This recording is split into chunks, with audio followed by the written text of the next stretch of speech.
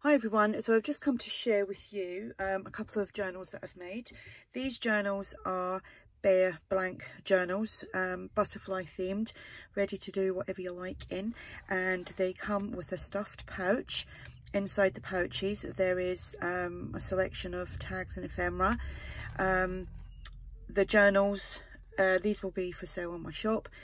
The journals measure 8 1/4 by 4 3/4. Each journal has one signature, 60 pages front and back. The pouches measure, they're exactly the same as well, and everything inside them is exactly the same. They are 8 1/2 by 4 1/4. There is 4 sections inside, stuffed with the ephemera. So what have I used? I have used digitals from ARTYmaze, from My Porch Prints, the Old Design Shop. I can't remember what else. So the only difference is they're exactly the same. The only difference is these images on the front. They're slightly different. That's got 1 rose, that's got 2 roses. The butterflies are the same. Memories, obviously the music paper is different. That's some vintage music paper. They've both got organza ribbon, which is attached at the back of this, and then it's just wrapped around. I've used some William Morris on there as my covers. Love that paper. That's from ARTYmaze. So what I'm going to do is I'm going to show you one. I don't need to show you both because, like I said, they're the same apart from the image. Do a quick flip of the journal. Like I said, they're blank. It's all been coffee dyed inside here, and obviously spine's a little bit stiff because it's just been made. It's just like a book. You know, when you get a book and it's like really tight, this is the same. Okay, so we've got 4 layers here, coffee dyed here, the William Morris on the outside, and it's all been sealed with a matte medium. Obviously I've made my topper. This is from My Porch Prints, the butterfly collage papers, I think it is. I've got some coffee dyed papers here. Was trying to do some impressions with the iron drying with the coffee paper with some doilies, but it just wasn't coming out. So the best way that I have found doing that is in the oven or leaving it overnight and letting it dry. But it wasn't working with the iron for some reason, and I tried it various different ways. But I did get some nice patterns, but it wasn't like the complete print of the doily. So anyway, some more, a little bit grungy doily, some ephemera there, music paper, paper bag, it's the Old Design Shop, some lined paper, and like I said, these are blank journals. That has got a lot of sprayed, it's a really lilac-y coloured spray, and you can't see it on the coffee dyed paper, but the shimmer on that is amazing. Centre of the signature, like I said, there's 60 pages. It's the other side of My Porch Prints. You can see the little bit of the doily there, just gives a nice background anyway.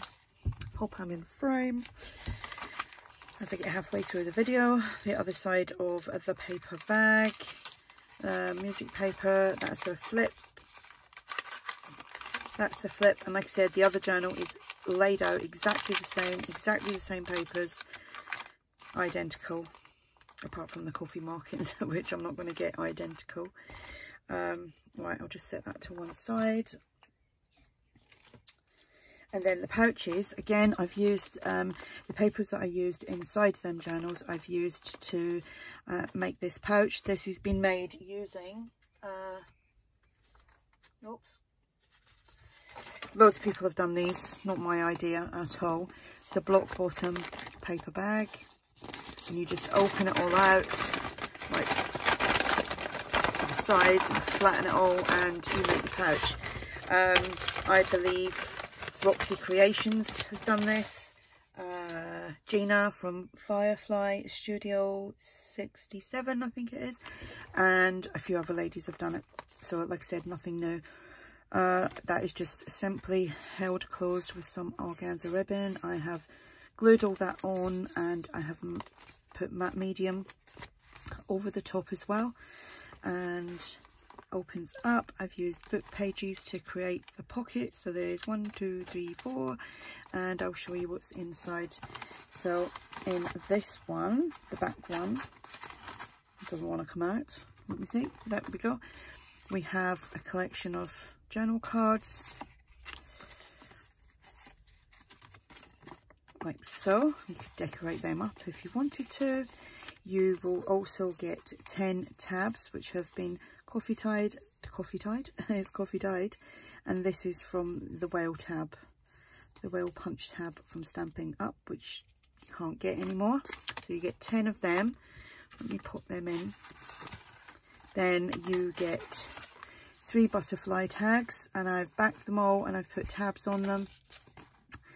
They're all actually from ARTYmaze, and let me try and get that in properly. It's caught on the tabs. Here we go. They go in there. Then in this one you get 4.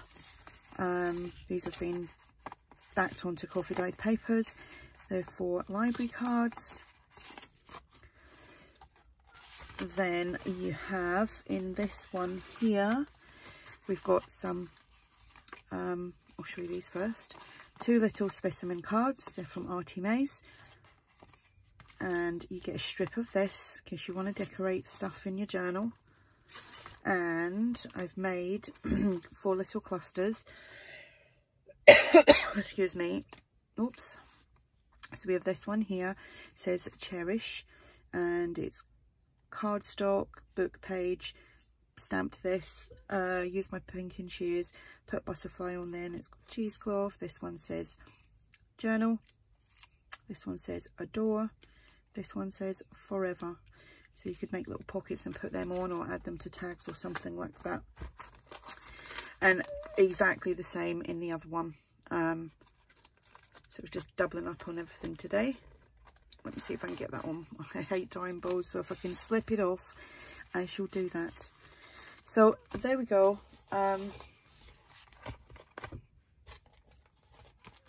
2 blank journals. Obviously they'll be listed, like that's a pack and that'll be a pack. So we'll have 2 available. And there we go. So that's what I've made. My shop link is below. If you have any questions, just ask. And thanks for watching. Bye.